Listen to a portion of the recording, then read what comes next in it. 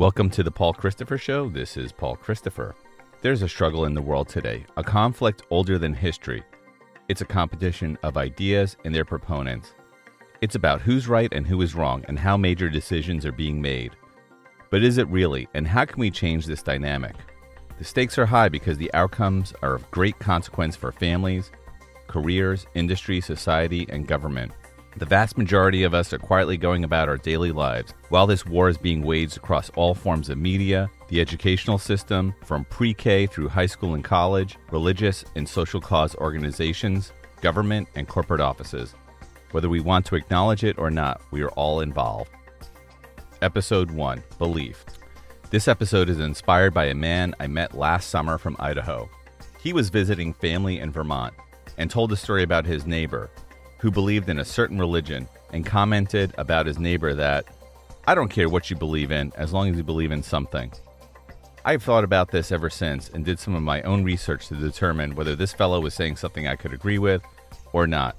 As we have seen recently in American culture, the conflict between different beliefs can cause us to argue, shout, damage property, storm buildings, and break laws. You will not replace us! No fascists! No KKK! You're the only side one. Your day's fucking over. Your America's gone, motherfucker. But why are discussions about government, taxes, spending, what rights individuals should or should not have, that are of great importance to everyone, so emotionally charged, marked by shouting, hatred, and violence? Surely there is a better way to move towards meaningful progress in society where all voices can be heard and ideas shared with respect. If we want to get to this future, it is crucial to talk about beliefs, what they are, why are we so tied to them, how they are formed, and how to change them. We all have beliefs, but how much time have any of us spent understanding how those beliefs were formed, and how valid are the underlying assumptions? Are we taking someone else's word for it, like a favorite news anchor, TV personality, organization, or politician? And why do we give such an outsized degree of power to our beliefs and let them dominate our behavior, attitudes, and mood? How much human suffering is taking place today because of our beliefs or the beliefs of others? The purpose of this podcast is to make human society better by questioning dangerous beliefs and reducing suffering. Let's start with the basics. What is a belief? Most people define a belief as that which we have accepted as true, genuine, or real. Simple enough, but how do we come to believe? And why did we humans believe at all? Where did this capability come from? And how does belief impact our lives and well-being? Well, fortunately, beliefs have been a study of psychologists for a long time. There's strong evidence based upon research that beliefs are vitally important to our survival for two following reasons. 1, faster decision-making. 2, energy savings. Research has shown that beliefs are shortcuts created in our brains to save time and energy, especially for routine tasks. This enables us to react faster to opportunities and threats. Our brains do this by recognizing patterns and using existing structures to make decisions and react to circumstances. Our brains are continually on the lookout for patterns and associations. We are making cause and effect relationships all the time, whether one exists or not. This has been the cause of much human suffering.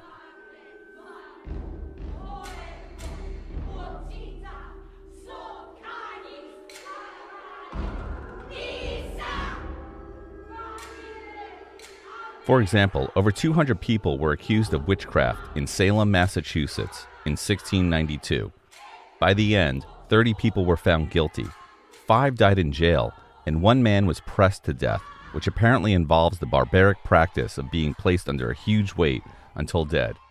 All of this because of a mistaken cause and effect relationship that was 100% totally believed by the people of the colonies at the time, and they were 100% wrong. The Pilgrims, as they came to be called later, and what pilgrimage were they on exactly, had a long list of death penalty crimes, including the crime of following other religions. Today, most people don't believe that witchcraft is real, and that it's a misplaced phobia or paranoia that sprang from the dark minds of people living under harsh conditions. We should not judge them too harshly, however, as any of us can fall prey to the exact same traps in the labyrinth of the human mind, unless we stay disciplined and ever vigilant against them. So why does the brain need shortcuts and belief systems at all? Well, we are limited by the amount of time and information we have available to us. As a result, we are forced to rely on biases and beliefs to make decisions. Further, these shortcuts reduce the amount of mental effort required. Do not assume, however, that the choices made are right. In fact, more frequently than not, we are making incorrect decisions faster, saving energy along the way. In business, it is not whether a decision is ultimately right or wrong that matters. Speed and the ability to make course corrections quickly are favored over lengthy indecision. In 2014, Jeff P. Lovell, Ross Newell, and John K. Parker in Research in Psychology and Behavioral Sciences magazine decided to determine whether English Premier League soccer referees had a bias for home teams over visiting ones. The study was to confirm what fans and media had always suspected, that referees did in fact make calls in favor of the home team, especially in contentious or close calls.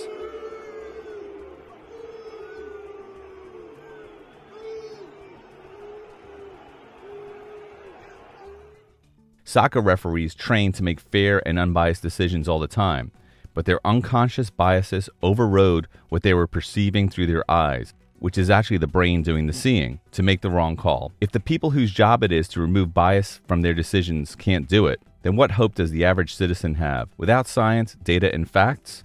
None. If they are so often hopelessly wrong, why are the brain's shortcuts important from a biological perspective? If we are incorrect more often than right, how does this help us out in the wild? The sound of a twig snapping in the forest at night could well be a dangerous predator. With little time before an attack, run would be our brain's immediate response, saving our lives. The faster the action is taken, the more likely an individual is to survive. If it turns out that the sound was made by a fallen branch or harmless small mammal, it hardly matters.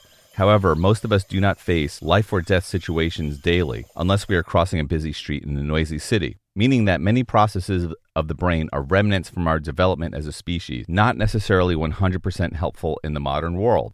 The advantages of these shortcuts is that they take less brain processing power and time. It is much easier to skip all of the thinking and take the right action or make a decision. But these built-in pathways do not always work, which is why we make mistakes all the time. Thinking is hard. So how are beliefs formed, and what are they actually? At the simplest level, our brains make associations that may or may not exist based upon our lived experience or perceptions.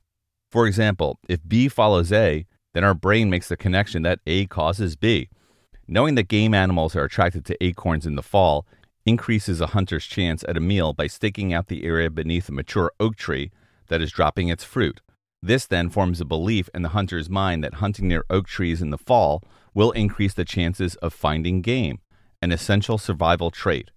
These associations are neural connections or circuits that are created in the brain.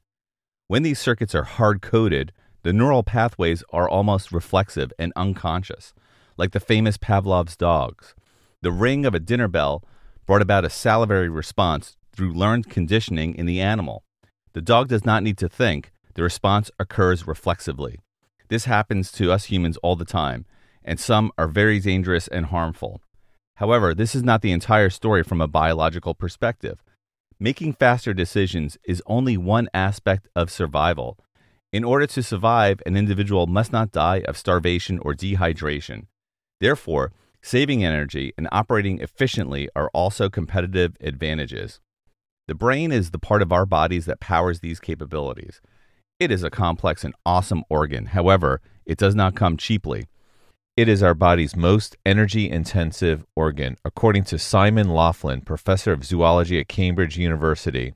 A typical adult brain consumes 20% of the body's energy at rest, but only makes up 2% of the body's mass, and contains 100 billion nerve cells, called neurons. What is driving the need for all this energy? Well, the bulk of the energy is consumed at the synapses, the gaps between brain cells, to pump ions, exchanging potassium and sodium to create electrical charge. This pumping action is key to the brain's activity, but it's extremely energy intensive. Certain activities such as hearing require faster, real-time processing and are more energy intensive. Others, such as smell, are slower, requiring less energy. The body's main source of energy is glucose, but the brain has no ability to synthesize or store it. The brain must be continuously supplied with fresh nutrients through the blood. This is why low levels of glucose in the blood can lead to impaired brain function or even brain death over a matter of a few hours' time. Beliefs, then, are an adaptation to help the brain conserve energy by making faster automatic decisions that require less processing power. Less neurons need to be involved.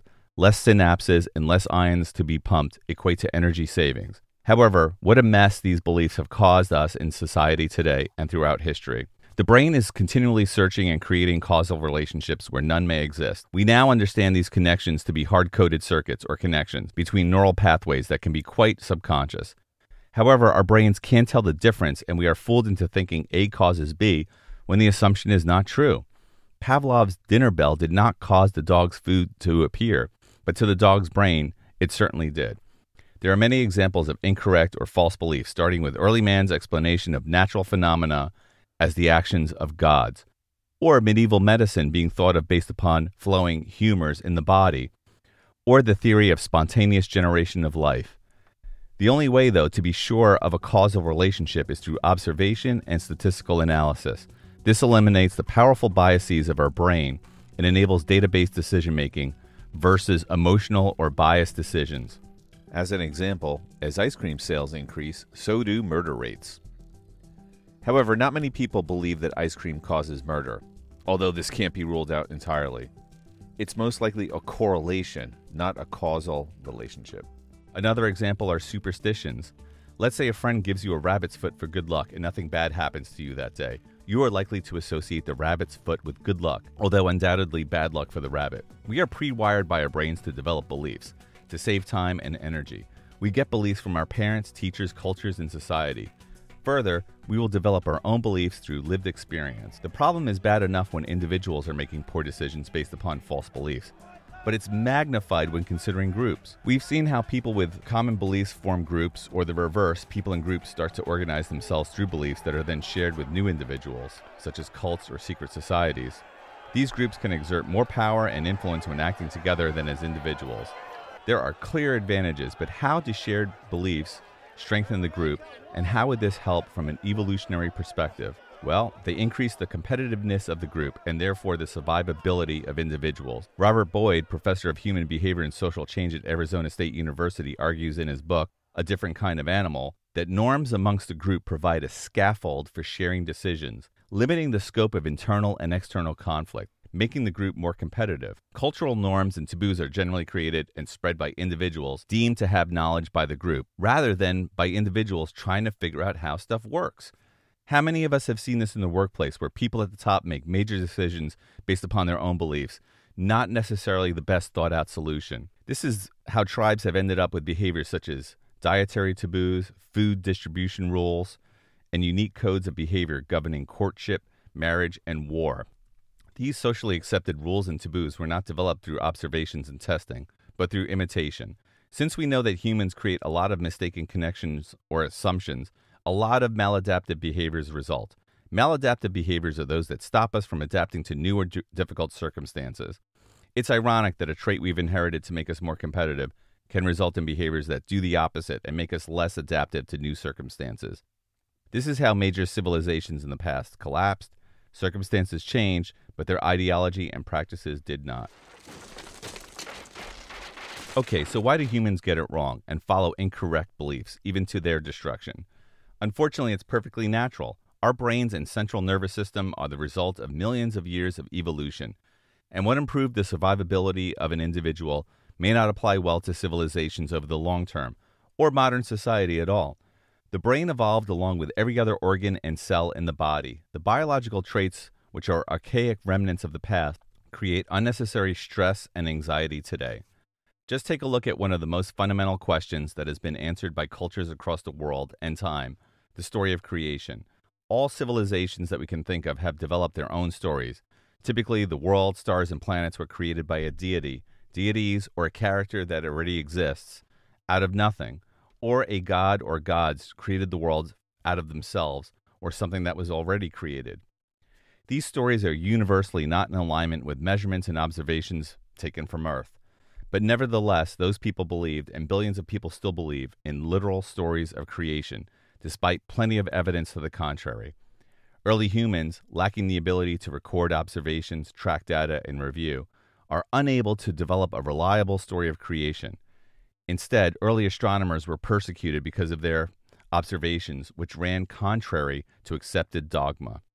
Observations, data, evidence, and practical applications of science, to the contrary, do not dissuade people who believe in their culture's story of creation. These are durable, multi-generational beliefs that have been transmitted through the millennia.